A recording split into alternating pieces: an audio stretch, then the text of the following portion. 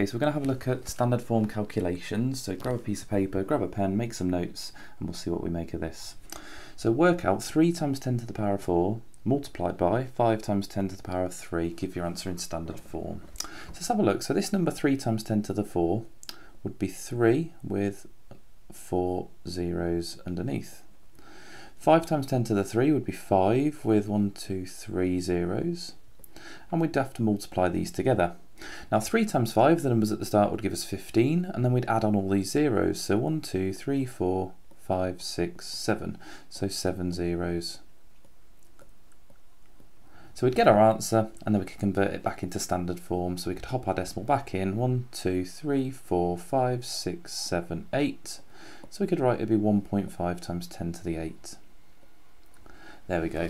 Now that is our answer there, and that is a final answer, but we're going to have a look at a little trick, a little way that we can avoid having to do all of this bit of process here, and a little trick to actually speed this process up a little bit.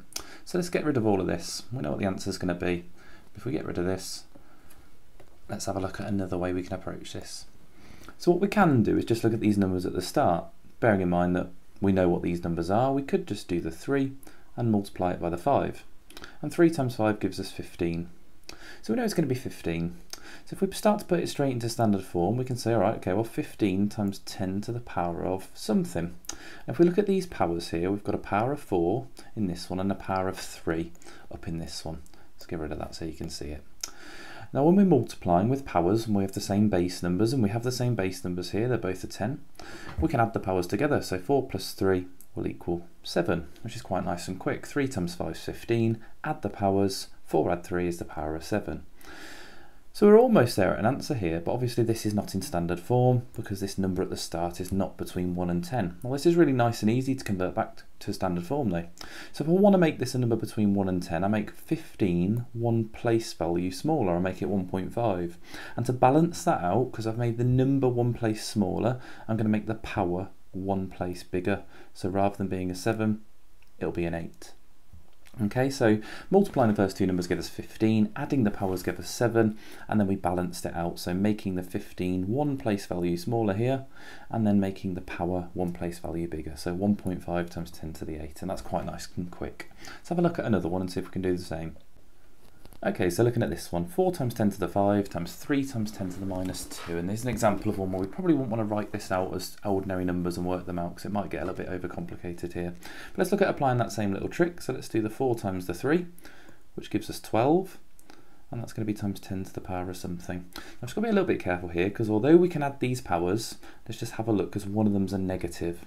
So the powers, if I write this to the side, we're going to do 5, the first power, and we're going to add the next power, which is negative 2.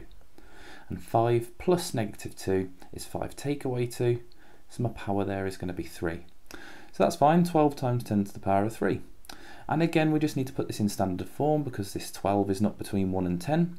So instead we'll make that one jump smaller, we'll make it 1.2, and to balance that out we'll make the power one jump bigger, so 3 goes up to 4.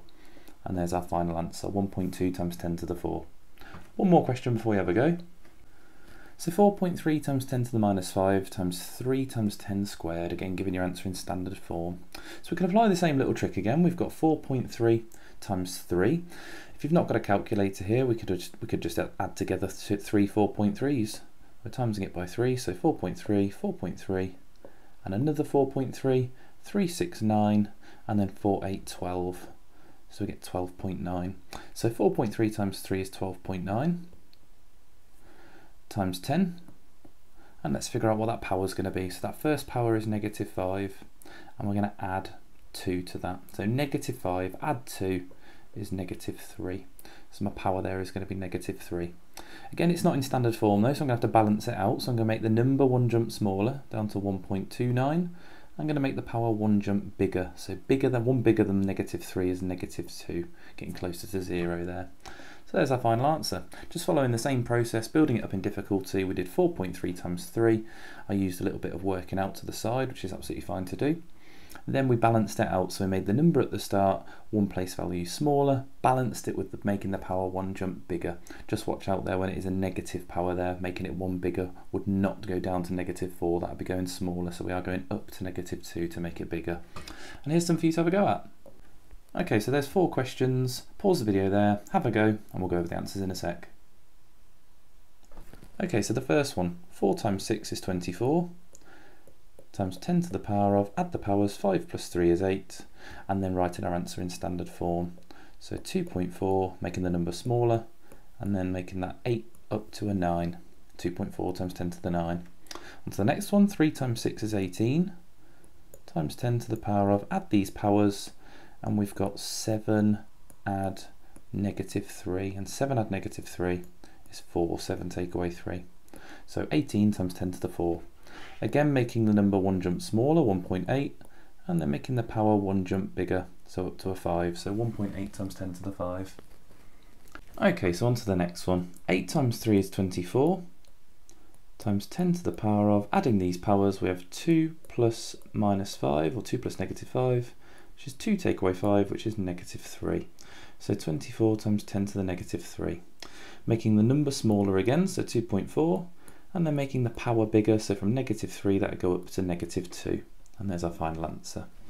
And on to the last one, 3.4 times 4. We're going to have, let's have a look, let's do 4 of those. We could multiply this by multiplying decimals, but I'm just going to go for 3.4 and I'm going to add together 4 of them. So 4 lots of 3.4 gives me 4, 8, 12, 16, carry the 1, put your decimal place in, 3, 6, 9, 12 plus the 1, 13. So 13.6 times 10 to the power of, and let's say we've got negative 3 add 7. Negative 3 add 7 is 4, so 10 to the power of 4. And again, balancing it out, so making that number smaller, 1.36, and making the power 1 jump bigger, so times 10 to the 5. Right, perfect. Let's have a look at what happens when we're dividing.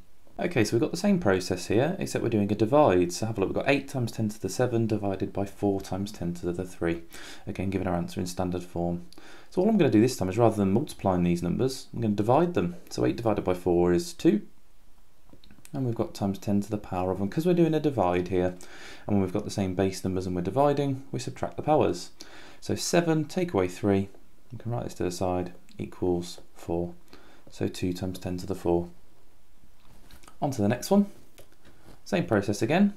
We've got 3 divided by 6 though. So let's do this to the side. 3 divided by 6, let's write that as a fraction. 3 divided by 6, if we simplify that, goes down to 1/2. So to keep this as a number rather than a fraction, I'm going to write that as 0.5. So over here we have 0.5 of 3 divided by 6. And then we've got that times 10 to the power of, and again subtracting the powers on these. So we've got 3 take away a negative 2 on the second one, and 3 take away negative 2 turns into a plus. So we have 3 plus 2, which gives us a power of 5 for this one. So we have 0.5 times 10 to the power of 5. And again, we can balance this out because it needs to be in standard form, but this time to make 0.5 between 1 and 10, we make it one place value bigger to make it 5. And if we make the number bigger, the opposite this time for the power, we make the power smaller. So 5 drops down to a 4. So 5 times 10 to the 4. So a similar process, but here we had to make the number bigger, so we made the power smaller. Okay, here's 4 questions for you to have a go at. So pause the video, have a go, do write all your answers in standard form. Just remember, if you need to do working out, to do that to the side. Okay, so pause the video and we'll go over the answers in a sec. Okay, the first one. 8 divided by 2 is 4. And 10 to the power of 3 take away 10 to the power of 2 is 10 to the power of 1. So there we go, 4 times 10 to the power of 1, which you could just write as 4 times 10, but we'll leave that power of 1 in there. And there's our final answer. On to the next one. 6 divided by 3 is 2. And we've got 10 to the power of, let's have a look, we've got 3 take away negative 2. So 3 take away negative 2 is 5, 3 plus 2. So we have 2 times 10 to the 5, final answer. On to the next one, 4 divided by 8. So 4 divided by 8, again, is a half, or 0.5. So we've got 0.5 times 10 to the power of negative 3 take away 2. Negative 3 take away 2 is negative 5. So 0.5 times 10 to the negative 5. Same process again, let's make that number bigger. So 5 times 10 to the power of, we made the number bigger, so we make the power smaller. So that goes down to negative 6. So it's 5 times 10 to the negative 6. And then the last one here, 9 divided by 3 is 3. And then we've got the powers. What have we got? We've got negative 5 take away negative 2. So negative 5 take away negative 2, these turn into a plus. So it's negative 5 add 2, which is negative 3. So 2 negatives in the power there, so just be careful. It's negative 5 take away negative 2, and that ends up turning into a plus 2. So 3 times 10 to the negative 3, and we've got nothing to worry about there about balancing that out because it's between 1 and 10, and there's our final answer. Right, before we finish, I've got one question to show you. Okay, so here's the last question. So work out 7.5 times 10 to the 7 over 3 times 10 to the 3. This is no different really to the ones we just looked at, remembering that that line there in the fraction just means divide.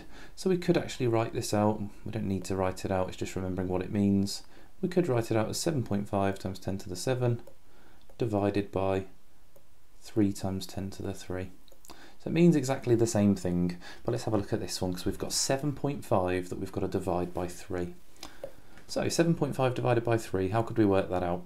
You might know that in your head. If you don't, we can always apply a little bit of bus stop if we've got to do a division. So 3's into 7 go twice with a remainder of 1, copy the decimal up there, and then 3's into 15 go 5. So 7.5 divided by 3 is 2.5. So we have 2.5 times 10, and let's work out that power. So we have 7 take away 3, which is 4. So it's 2.5 times 10 to the 4 as a final answer. There we go, something a little bit different there, where you've got to do a bit of a division to the side. It looks a little bit different, but it means the same thing, and we follow the same process. So there we go, that's the end of standard form calculations. If you like the video, if it's helpful, please like, comment and subscribe, and I'll see you on the next one.